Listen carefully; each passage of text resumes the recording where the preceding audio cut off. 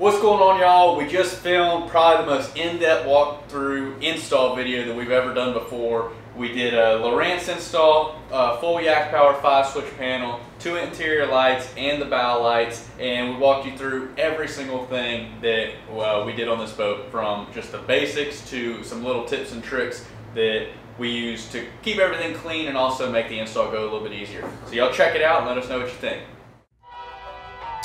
All right, so we're gonna get right into it. The first thing we did on this install is drill the hole for our 5-switch panel from Yak Power. So you need a 2 1/8 inch size drill bit.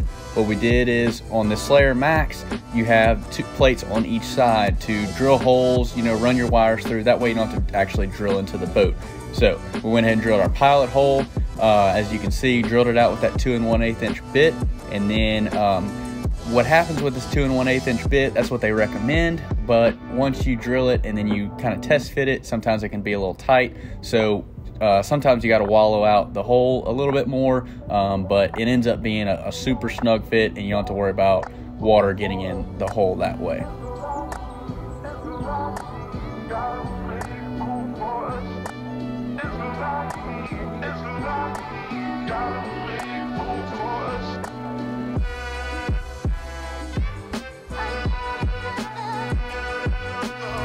We actually added the 6-foot extension from Yak Power just to give us a little bit more room to reach our switch panel that you'll see we mounted later up in the front hatch. So we're just fishing our wire through.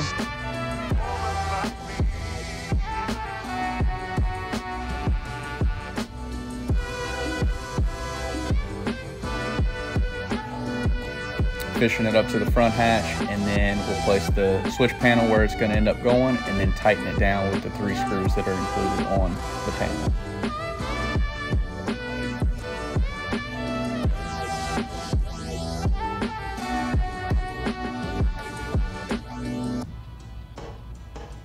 So now we're up in the front hatch, and I'm kind of laying out where exactly I want this switch panel to go. So kind of had a little bit of a challenge right here. I wanted the switch panel to be on the inside to give us enough room for our battery, so I put it on the outside to drill my top 2 holes, and then you'll see I actually partially install the switch panel inside the boat to allow me to see where I need to put my bottom 2 holes, and then I'll go ahead and drill those out and then tie everything together with 1024 hardware. So this ends up giving us a super clean install. We're able to hide the wires inside the hole, and then also have plenty of room for our battery to fit in that recessed hatch that's right there in the front.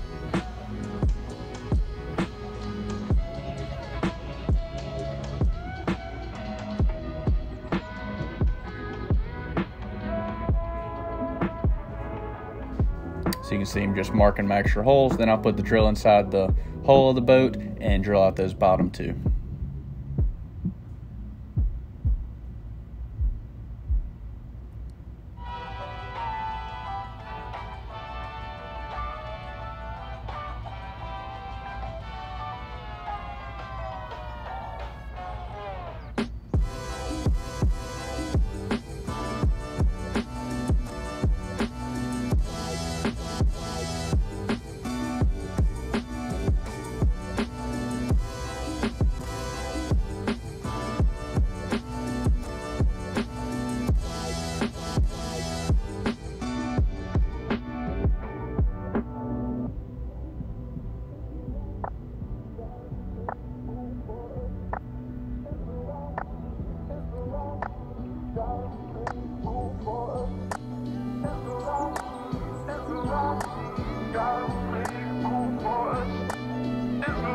So now we're moving on to installing our interior lights.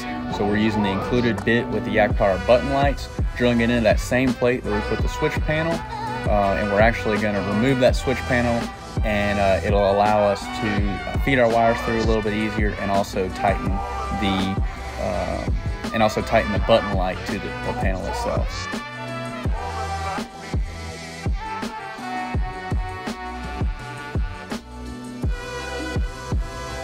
Going to use our rigging tube right there and actually feed the wire through the plate first, and then connect it to our rigging tube and feed it up to the front where our switch panel is.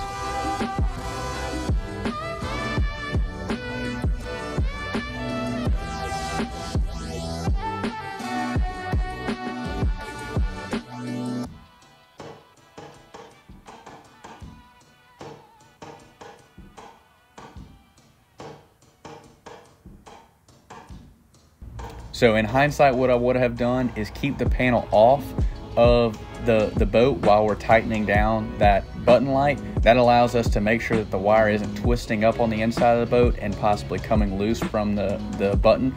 I've only had this happen one time, and it was in a really tight spot. So if you can reach in there behind the hole, like say you don't have a plate that you can remove, try to reach in there and keep that wire from binding and twisting up, and it'll allow your wire to lay a little bit more naturally, and you won't have to worry about it pulling out of the back of the battery. So you can see we actually did that on this side. We already connected the button light, and now we're going to go ahead and install the plate back on the boat and get it ready for the next phase.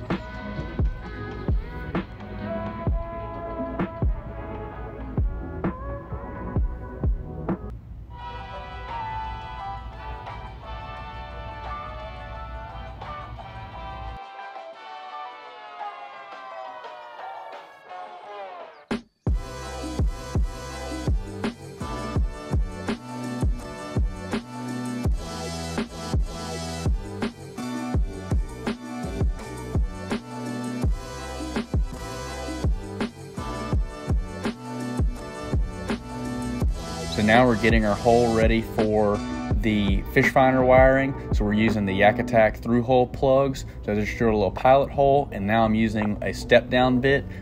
This bit is incredible for kayak rigging. It always leaves behind a perfect hole with no rough edges or anything. And it really allows you to make a clean cut and not have to worry about, you know, some of those bits that are really rough. They'll grab the plastic and then, you know, scratch up the plastic where you don't want the hole to be. So the whole bit stays under control the whole time and allows you to have a really clean and nice hole. So now we're actually setting up the fish finder power wire with a Yak Power Plug. So as you can see, we've hit on this before, but we'll hit on it again. We're using the heat shrink solder connections that we have on the website, as well as some heat shrink tubing. This allows us to have a super clean install, and it prevents corrosion because everything's super watertight and the wires are soldered together. So you never have to worry about, you know, salt or any kind of water or humidity to get in there and ruin your wire setup. And since we've started using this, I've never had issues with corrosion like we did when we used crimp connections.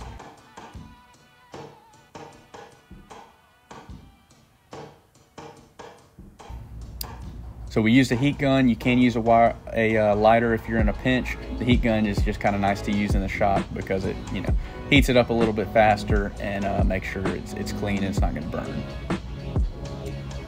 So once that connection kind of cools off a little bit, we can slide over the heat shrink.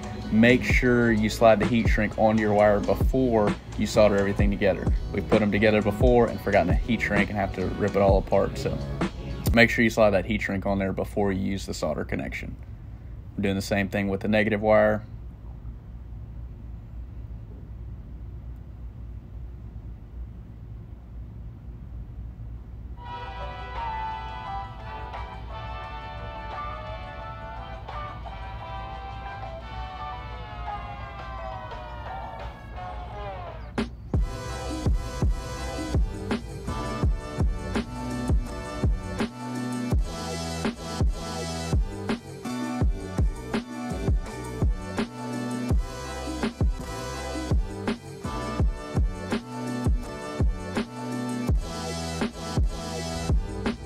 So now we're moving on to the transducer install. These Slayer Maxes have, and actually a lot of the natives have, a little plate directly underneath where you'll see that we put the battery. This plate allows us to mount our transducer, and it's actually kind of a recessed part of the hole. So the transducer is kind of protected, but it still has enough room to shoot out your side scan.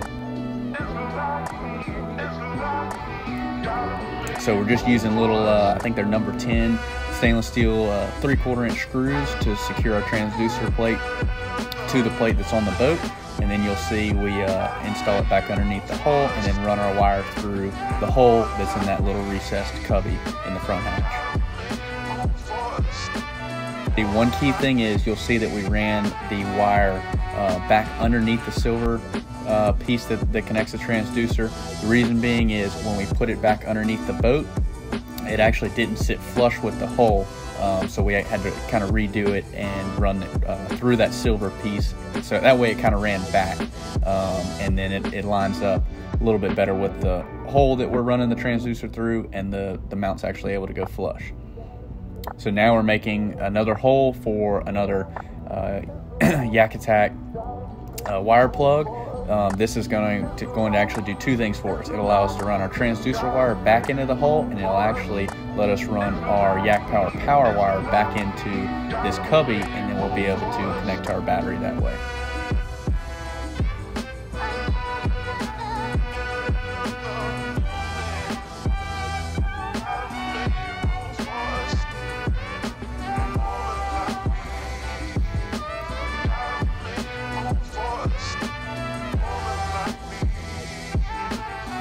So we're feeding our transducer wire back through that hole, and then we'll gather up all the extra slack, actually run it to the other side of the boat where the customer wanted his fish finder mounted. And you can see I'm using that same rigging tube, just pulled it through the hole that we made in the Slayer Max plate, and then I'm actually feeding the power wire the opposite way back up to the front so we can hook it up to our Yak Power system.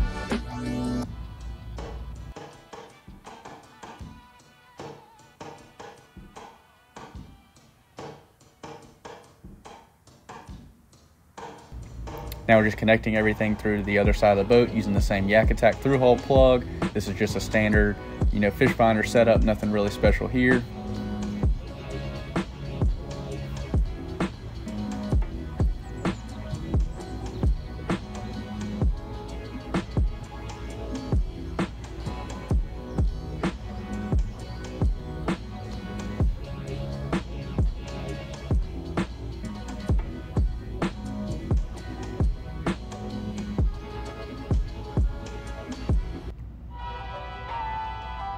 Now we're installing our screws in that front hatch to secure the Yakattack plug.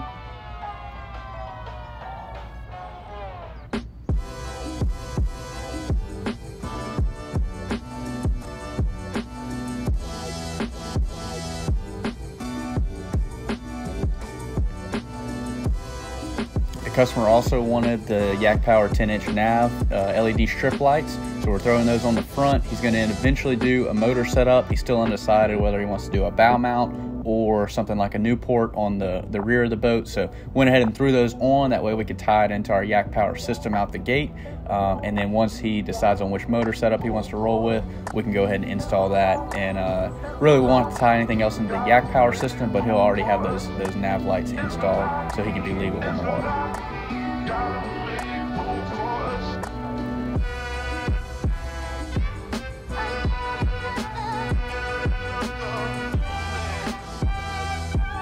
So these Yak Power lights are pretty slick with the install. It's very similar to the button lights, except you use a little slightly bigger hole. It gets a 1/2-inch bit, and then you use the included Allen key that comes with the lights to cut the threads into the plastic of your boat. And then once it's installed, really all you have to do is plug the light into it. See, we're cleaning off the hole with acetone right there. That way the adhesive on the back of the light will grab a little bit better.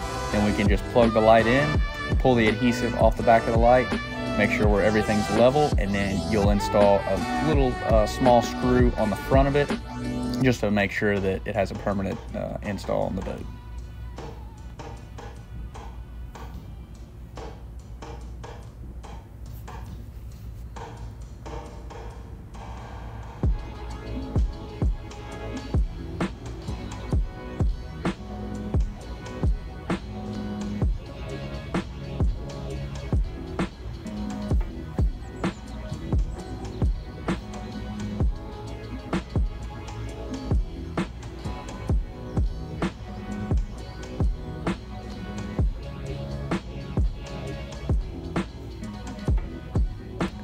So this is one little tip that, is kind of different than what a lot of people do. On these Yak Power battery connections, just a standard connection that connects to a regular battery, they include the little pieces that slide on your, the connections that come with the 10 amp hour batteries and smaller batteries. And then they also include the rings that you can connect to bigger batteries. The issue with these rings is they're actually too big for most of the Zpro batteries. So what we do is we clip off those old connections and we throw on some new rings that are smaller and actually have heat shrink on them, so they're more of a permanent solution to connect to your battery. You don't have to worry about the rings on the standard connections pulling out.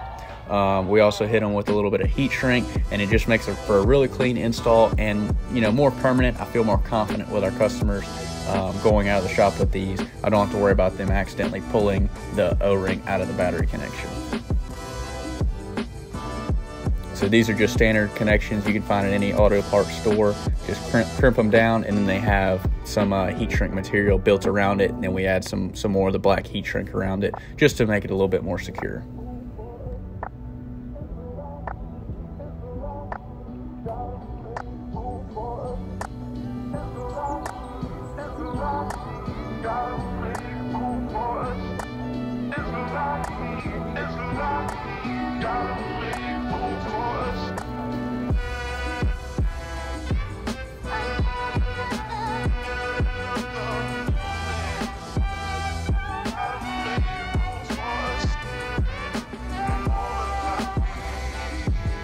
Now we're going to go ahead and actually connect the battery connection to our Zpro battery.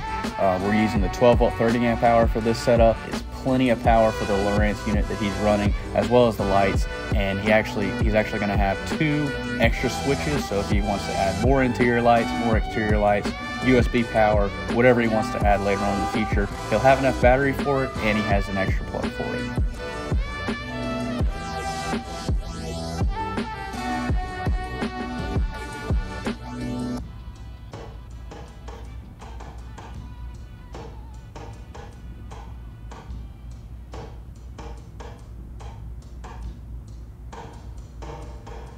So now Alex is working his magic. He's cleaning up all the wiring, getting that extra, 10 foot of extra transducer wire all bound up.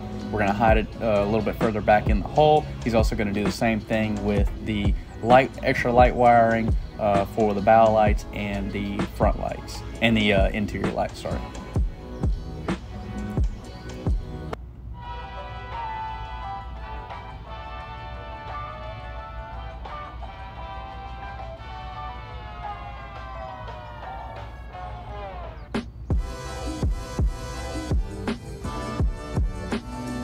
So now this is one of the little extra things that we do on every single fish finder install that comes in the shop. We use our Louisiana Custom Kayaks rigging sleeve, feed our wires through it, and keeps everything clean and together. You don't have to worry about your wires being all over the place when you don't have your fish finder hooked up. And I think it just looks a lot better at the end of the day. We're all about keeping things clean and just as smooth as can be on your boat. So that's one little extra thing that we do, and we do have those on the website as well.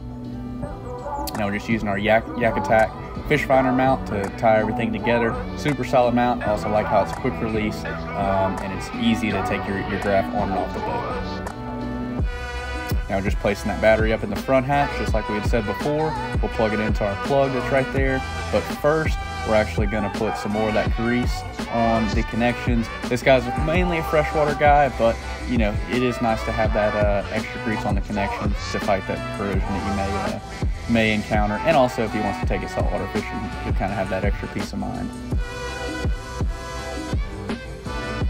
So that wraps it up. We just powered up the system. Number 1 is for our fish finder. We typically always do that because that's the one that most of our anglers use the most. The bow is going to be our nav lights, the red and green up on the front, and then M is going to be the interior lights. So keep it super simple. We've got 2 and S if we want to add anything else to the boat later on. We appreciate y'all checking this video out. If you got any questions, as always, reach out, lacustomkayaks@gmail.com.